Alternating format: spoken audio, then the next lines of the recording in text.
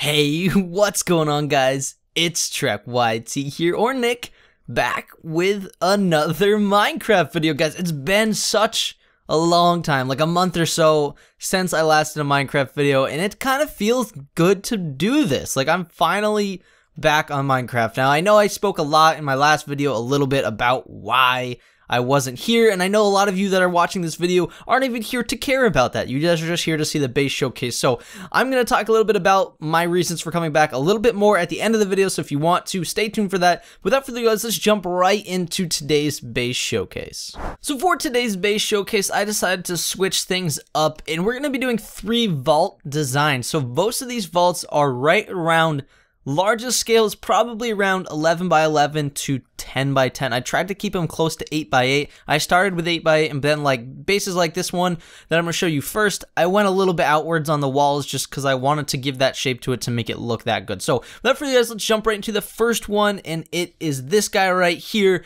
They're all very small. They all include an anvil, a crafting table, and an ender chest in them, and then they all have regular chests. Now, I figured since this is a personal vault, you don't really have to have an abundant amount of storage. Now, yes, you're going to want a ton of storage. And now, I haven't played factions in ages, so I don't even know how in the world you would, I guess, protect this. I mean, maybe if you're rich and you have bedrock servers, you'd cover the outside of this in bedrock, or if you're in your own little major super base or something like that, and you just want to have your own personal room, maybe this could be that. So that's kind of where I was coming at with building these things. So that's why they're all about 11 by 11. So there's not too much inside each base to show you. I can show you guys a little bit about the design. So this is supposed to be a cave, obviously, and the way that I tried to really capture that idea is obviously I made the walls as organic as possible, but I even up here made it a little bit like there was another thing up there. So like if you're in a naturally generated caves, you'll be walking through caves and you'll notice holes in the ceiling that are like caves going perpendicular to one another. So I kind of had that essence up here where there's still a little hollowness up here, and that kind of gave it a little bit better of a vibe of being an actual cave. And then obviously I love wilderness things, so I went ahead and I made it as wilderness as possible, and that's kind of a reoccurring theme in most of these bases I'm showing you today.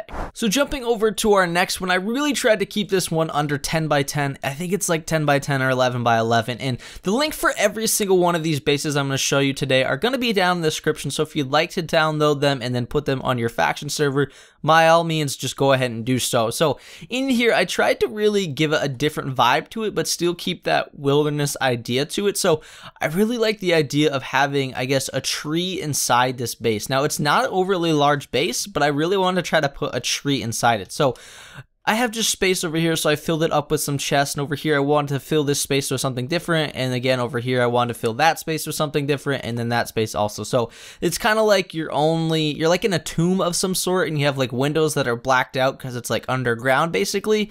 And again, you can see I made the ender chest fit in, I put the crafting table and the anvil as well over there, and then you have your little bit storage here. But the only difference is I want to try to do a creative thing to really expand upwards a little bit. So we had this tree. I was like, why not put a little tree house in it? So if you come up in here, climb this little ladder, you have yourself a little bit more storage, and you can kind of see the base down there. It's just a little bit, I don't know, I tried to think of something creative to add a little bit more storage and try to expand upwards as well as just keeping it really cool looking. So this is base number 2. Hopefully you guys can decide out of all 3 of these that I'm going to show you, which one is your favorite. So jumping over to our last base. Now this one I really tried to keep under 8 by 8. I think this is exactly 8 by 8. Like the whole outside, I think the walls are about 10 by 10, but the actual interior space is 8 by 8. And now I even made it even smaller because I filled up all that space with as much chest as I possibly could. So I mean, there's not too much to show in here. I can just do a little circle for you, but there really isn't too much. It's just chests on all the walls, and then the floor is sort of just random, but kind of keeps it at that wilderness feel to it.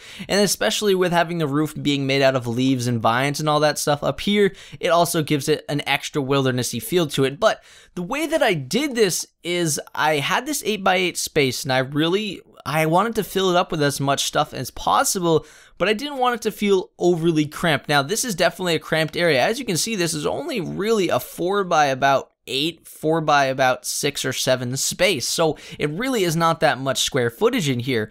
But the way that I made it feel a lot bigger and just made it feel a little less like you're bumping your head everywhere you go is I went upwards. Now, I've stressed this a million times, especially when I was doing Minecraft a lot more often, is that when you want to make something feel a little bit bigger, and you want it to feel like you're not bonking your head or anything, just make the roof a lot taller, and it makes the space open up so much, even though it's really the same like 6x4 space. It's just a lot taller, and it just feels way more open. And that's just my biggest tip, I guess, for today, is that if you need to make a space feel bigger and you have the opportunity to go up, do so. It makes the thing look a lot better, and it makes it feel a lot more cozy and roomy on the inside. So I hope these 3 quick bases were good enough for you guys and was able to give you a little bit of an introduction back into Minecraft after being away from it for over a month or so now. So hopefully that was giving you guys just something that you guys have been long overdue. And for those of you that are just here to tune in for the base, I hope that the download down in the description, you guys can use that and it'll make your base look awesome. But I wanted to just talk a little bit about Minecraft again. I know my whole last video was explaining, oh my god, the reasons why I left, the reasons why I'm coming back kind of thing.